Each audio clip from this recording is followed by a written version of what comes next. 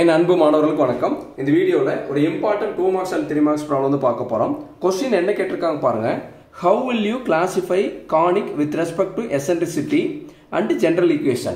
Eccentricity use பண்ணி இந்த கானிக்கை வந்து நம்ம எப்படி எல்லாம் கிளாசிஃபை பண்ணலாம்னு சொல்லி கேட்குறாங்க. அதே மாதிரி ஜெனரல் ஈக்குவேஷன் சொல்லி ஈக்குவேஷனை யூஸ் பண்ணி எப்படி நம்ம அந்த கானிக்கை கிளாசிஃபை பண்ணுவோம்னு சொல்லி நம்ம கேட்டிருக்காங்க. கொஸ்டினை தனித்தனியாக கூட கேட்கலாம். இதில் ஒரே கொஸ்டினாக வந்து நம்மளுக்கு வந்து கேட்டிருக்காங்க. ஃபர்ஸ்ட் எசென்ட்ரிசிட்டின்னு என்னன்னு பார்க்கலாம். இந்த எசென்ட்ரிசிட்டி அதாவது கிளாசிஃபை ஆஃப் கானிக்கினுடைய ஆன்சர் வந்து இதுதான். ஃபர்ஸ்ட் எசென்ட்ரிசிட்டியை பார்த்துட்டு நம்ம இதை பார்த்தா நமக்கு கொஞ்சம் ஈஸியாக இருக்கும். எசென்ட்ரிசிட்டியோட டெஃபினிஷன் பாருங்க. FP/PM = E. ஈனா எசென்ட்ரிசிட்டி. இப்போ நான் ஒரு லைன் வரைஞ்சுக்கிறேன். இந்த லைன் பேர் வந்து ஃபிக்ஸ்டு லைன். அந்த லைன் வந்து லைனோட ஃபர்ஸ்ட் லெட்டர் L. இங்கே L கொடுத்துக்கிறேன். இந்த ஃபிக்ஸ்டு லைன். இந்த ஃபிக்ஸ்டு லைனுக்கு ஒரு பேர் கொடுத்துருக்கேன் Mன்னு சொல்லிட்டு. அடுத்து இங்கே ஒரு பாயிண்ட் எடுத்துக்கிறேன். Fixed point. Fixed பாயிண்டோட first letter வந்து F. இங்கே Fன்னு கொடுத்துக்கிறேன். அடுத்து மூவிங் பாயிண்ட். மூவிங் பாயிண்ட் வந்து P(x, y) மூவிங் பாயிண்ட் எடுத்துக்கிறேன். ஃபிக்ஸ்டு பாயிண்ட் இருக்கு. இங்கே வந்து ஃபிக்ஸ்டு லைன் இருக்கு. இங்கே வந்து மூவிங் பாயிண்ட். இப்போ இந்த ஃபிக்ஸ்டு பாயிண்ட்டுக்கும் மூவிங் பாயிண்ட்டுக்கு வந்து பார்த்தீங்கன்னா ஒரு லைன் வரும். அதாவது ஒரு டிஸ்டன்ஸ் கண்டுபிடிக்கணும். அடுத்து பாருங்க, இந்த மூவிங் பாயிண்ட்டுக்கும் இந்த ஃபிக்ஸ்டு லைனுக்கு வந்து பார்த்தீங்கன்னா பெர்பெண்டிகுலர் டிஸ்டன்ஸ் வந்து கண்டுபிடிக்கணும். இப்போ நம்ம கானிக்ஸ்ல ஃபிக்ஸ்டு பாயிண்டோடைய இன்னொரு பேர் என்ன? ஃபோக்கஸ். நம்ம ஃபோக்கஸ்ன்னு யூஸ் பண்ணுவோம். ஃபோக்கஸ்ன்னு யூஸ் பண்ற இடத்துலலாம் நம்ம ஞாபகம் வேண்டியது என்னன்னா ஃபிக்ஸ்டு பாயிண்ட். ஃபிக்ஸ்டு பாயிண்ட் தான் நம்ம ஃபோக்கஸ்ன்னு சொல்றோம். இங்க நம்ம ஃபிக்ஸ்டு லைனுங்கிறத நம்ம வந்து கானிக்ஸ்ல எப்படி சொல்லுவோம்? டைரக்ட்ரிஸ்ன்னு சொல்லுவோம். ஃபிக்ஸ்டு பாயிண்ட்டை நம்ம ஃபோக்கஸ்ன்னு சொல்றோம். ஃபிக்ஸ்டு லைனை நம்ம வந்து டைரக்ட்ரிஸ்ன்னு சொல்லுவோம். மூவிங் பாயிண்டோட இன்னொரு பேர் வந்து லோக்கஸ். புரியுதுங்களாமா? இப்போ என்ன பண்ணணும் பாருங்க. FPங்கிறது பாருங்க. FPங்கிறது நியூமரேட்டர்ல இருக்குங்களா? Distance between fixed point and moving point. இதுதான் FP. டினாமினேட்டர் என்ன இருக்கு பாருங்க? PM. PMங்கிறது பாருங்க பெர்பெண்டிகுலர் டிஸ்டன்ஸ். பெர்பெண்டிகுலர் டிஸ்டன்ஸ் இது ஃபிக்ஸ்டு லைன். இது வந்து Pங்கிறது வந்து மூவிங் பாருங்க. Pங்கிறது moving point. Distance perpendicular distance between moving point and fixed line. புரியுதுங்களாமா? இதுதான் எசென்ட்ரிசிட்டியோட டெஃபினிஷன். FP/PM. FP என்னன்னு சொல்லுங்க பார்க்கலாம். Distance between fixed point and moving point. Denominator பாருங்க. PMங்கிறது perpendicular distance between moving point and fixed line. இதுதான் பார்த்தீங்கன்னா எசென்ட்ரிசிட்டியோட definition. FP/PM = E. சரி, இப்போ நம்மளுடைய क्वेश्चंसக்கு வரலாம். எசென்ட்ரிசிட்டி யூஸ் பண்ணி கானிக் எப்படி எல்லாம் வந்து கிளாசிஃபை பண்ணலாம்னு சொல்லி கேட்டிருக்காங்க. அதோட ஆன்சர் பாருங்க. இப்போ ஈனுடைய ஈனா என்னன்னு தெரிஞ்சிச்சு. ஈனா எசென்ட்ரிசிட்டி. அதனுடைய டெஃபினிஷன் வந்து நம்ம பார்த்துட்டோம். புரியுதுங்களாமா? இப்போ பாருங்க, கானிக்கை வந்து எப்படி எல்லாம் ரெப்ரசென்ட் பண்ணலாம்னு சொல்லி பாருங்க. இப்போ வந்து ரொம்ப ஒரு ஷார்ட்டா வந்து ஒரு ஹிண்ட் சொல்லி தரேன். நல்லா கவனிச்சுங்க. இது தெரிஞ்சிச்சுன்னா இது ஈஸியாக நீங்கள் ஞாபகம் வச்சுக்கலாம். EPH ஞாபகம் வச்சுங்க. EPH. ஓகேங்களா? EPH ஞாபகம் வச்சுட்டு இந்த இடத்துல பாருங்க. ஈனா எலிப்ஸ், Pனா பேரபோலா, Hனா ஹைப்பர்போலா. எப்படி ஞாபகம் வச்சுக்கணும்? EPH ellipse, parabola, hyperbola. அடுத்து நடுவில் இருக்கிறதுக்கு மட்டும் ஈக்குவல் டு சைன் கொடுத்துருங்க. நடுவில் இருக்கிறது பார்த்தீங்கன்னா ஈக்குவல் டு சைன். இங்கே வந்து லெஸ் தென் கொடுங்க. இங்கே வந்து கிரேட்டர் தென் கொடுங்க. Less than, greater than. இங்கே வந்து பார்த்தீங்கன்னா எசென்ட்ரிசிட்டி வச்சு சொல்லும் போது 1ன்னு சொல்லணும். சரிங்களா? அப்போ வந்து E வந்து லெஸ் தென் 1 இருந்தா பாருங்க. E என்ன? எலிப்ஸ் தானே. E வந்து எலிப்ஸ் தானே. பாருங்க, E வந்து லெஸ் தென் 1 இருந்தால் அது வந்து என்னன்னு பாருங்க, எலிப்ஸ். E வந்து பாருங்க லெஸ் தென் 1 இருந்தால் எலிப்ஸ். E வந்து ஈக்குவல் டு 1 இருந்தால் அது பேர் என்ன? பேரபோலா. E வந்து கிரேட்டர் தென் 1 இருந்தால் அது பேர் என்னன்னு பாருங்க, ஹைப்பர்போலா. இப்போ இப்படி ஈஸியாக வச்சுட்டீங்கன்னா மனப்பாடம் பண்ணுறதுக்கு ஈஸி. எப்படி சொல்லுங்க பார்க்கலாம். EPHன்னு எழுதிக்கணும். இது லெஸ் தென், இது வந்து கிரேட்டர் தென், இங்கே ஈக்குவல் எழுதிக்கணும். லெஸ் தென் 1 இருந்தால் அது பேர் என்ன? எலிப்ஸ். ஈக்குவல் டு 1 இருந்தால் அது பேர் என்ன? பேரபோலா.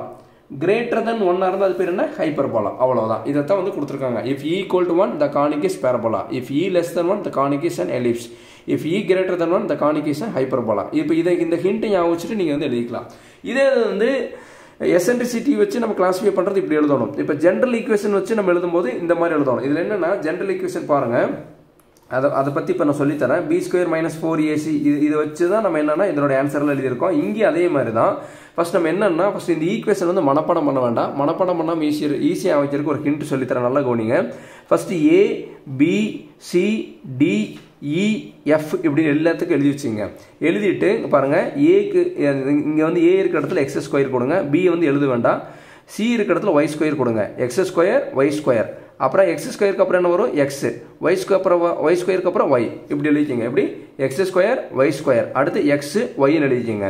இப்போ நம்ம என்ன பண்ணோம்னா அந்த x²க்கு y²க்கு நடுவில் இங்கே வந்து பார்த்தீங்கன்னா B இருக்குங்களா, இந்த இடத்துல xy கொடுக்கணும். அவ்வளோதான். அப்போ எல்லா இடத்துலையும் ப்ளஸ் கொடுத்துட்டீங்கன்னா இந்த ஈக்குவேஷன் வந்து உங்களுக்கு வந்து வந்துடும். இப்போ பாருங்க, ax² + bxy + ey² + dx + ey + f = 0. நான் எப்படி எழுதுன்னு புரிஞ்சுங்களா?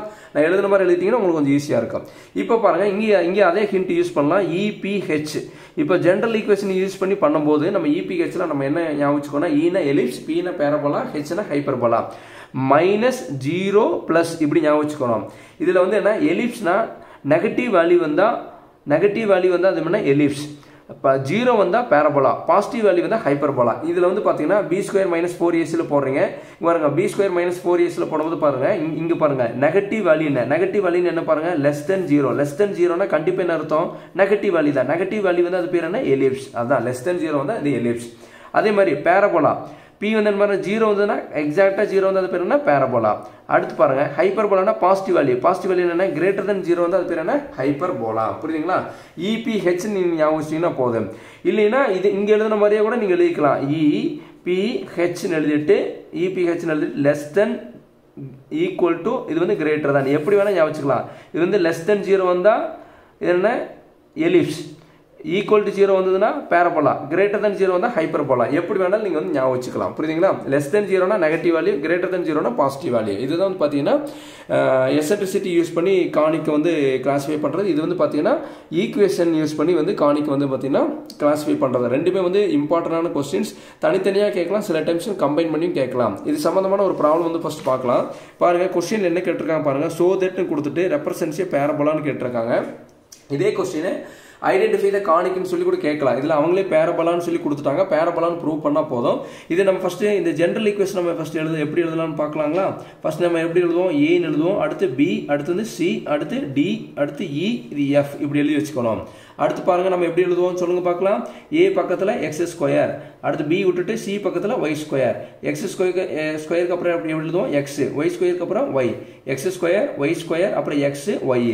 இந்த பிங்கிறது பார்த்தீங்கன்னா எக்ஸ் ஒய், எக்ஸ் ஸ்கொயருக்கு ஒய் ஸ்கொயருக்கு நடுவில் எக்ஸ் ஒய். இங்கே எல்லா இடத்துலையும் என்ன கொடுக்கணும் ப்ளஸ் கொடுக்கணும். இப்போ ப்ளஸ் கொடுத்துட்டு இங்கே ஈக்குவல் டு 0. இதை வந்து பார்த்தீங்கன்னா ஜென்ரல் ஈக்குவேஷன் நமக்கு கிடைச்சிருச்சு.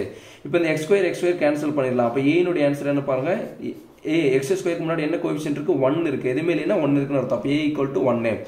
xy கேன்சல் பண்ணா நமக்கு என்ன வரும் பாருங்க. b ஈக்குவல் டு -4 கிடைக்குது. அடுத்து y ஸ்கொயர் கேன்சல் பண்ணா அதை கம்பேர் பண்றோம். c யோட ஆன்சர் வந்து 4 கிடைக்குது. நம்ம வந்து என்னன்னா b ஸ்கொயர் -4ac ல தான் நம்ம வந்து கொடுக்க போறோம். அதனால abc வேல்யூ தெரிஞ்சாலே போதும். b ஸ்கொயர் b யோட ஆன்சர் பாருங்க -4 ஸ்கொயர் -4. a க்கு பதிலா என்ன கொடுக்கலாம் 1 கொடுக்கலாம். c க்கு பதிலா 4. இதை கால்குலேட்டர் எடுத்துட்டு இங்க பாருங்க b க்கு பதிலா a க்கு பதிலா c க்கு பதிலா எல்லா வேல்யூ கண்டுபிடிச்ச வேல்யூல கொடுத்துட்டோம். இந்த கால்குலேட்டர் எடுத்து டைப் பண்ணாங்களா, பிராக்கெட் கொடுத்துட்டு -4 பிராக்கெட் க்ளோஸ், அடுத்து என்ன கொடுத்துருக்காங்க பாருங்க ஸ்கொயர் -4 பிராக்கெட் ஓப்பன் பண்ணி 1 பிராக்கெட் க்ளோஸ் பண்ணிட்டு அடுத்து வந்து 4 பிராக்கெட் க்ளோஸ் பண்ணி ஈக்குவல் வந்து ஆன்சர் என்ன பாருங்க 0ன்னு வருது. அப்போ b ஸ்கொயர் -4ac 0ன்னு வரதுனால இது வந்து என்னென்ன கண்டிப்பாக இது வந்து என்ன இட் இஸ் எ பேரபோலா. இது வந்து என்ன பேரபோலான்னு சொல்லி நம்ம வந்து ப்ரூவ் பண்ணியாச்சு. இது வந்து என்னன்னு சொல்லுங்க பார்க்கலாம். இது வந்து பேரபோலான்னு சொல்லி நம்ம வந்து ப்ரூவ் பண்ணிட்டோம். Hence proved. இதே வந்து பார்த்தீங்கன்னா லெஸ் தென் 0 கிரேட்டர் தென் 0 வந்ததுன்னா அதுக்கு என்ன வருதோ அதை ஞாபகம் வச்சுக்கணும். ஷார்ட் ஃபார்ம் EPHன்னு வச்சுங்க. ஈனா ellipse, Beena parabola, ஹெச்னா hyperbola. Less then equal to greater than அப்படி ஞாபகம் வச்சிங்கன்னா ரொம்ப ஈஸி. ஓகேங்களா? இல்லைன்னா -0 + அப்படி ஞாபகம் வச்சுக்கணும். சரிங்களா? இந்த பொறுமையாக பாருங்க, கண்டிப்பாக புரியும். இந்த வீடியோ உங்களுக்கு பிடிச்சிருந்தா மறக்காம லைக் பண்ணுங்க, மற்ற நண்பர்களுக்கும் ஷேர் பண்ணி விடுங்க. நம்மளால முடிஞ்ச உதவியை நம்ம மற்றவங்களுக்கு செய்யலாம். Thank you students.